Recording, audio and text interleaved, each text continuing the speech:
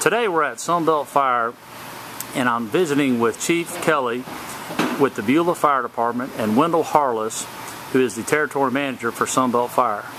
Chief, we are truly happy to have you down here today inspecting your brand new quick attack truck built by Sunbelt Fire. Do you have a few words that you would like to share with us?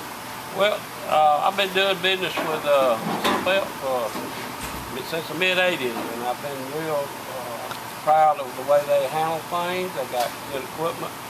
Don't have no problem when I call them and need something done. So when I found out they was actually building small rescue type brush trucks down here, got in touch with them.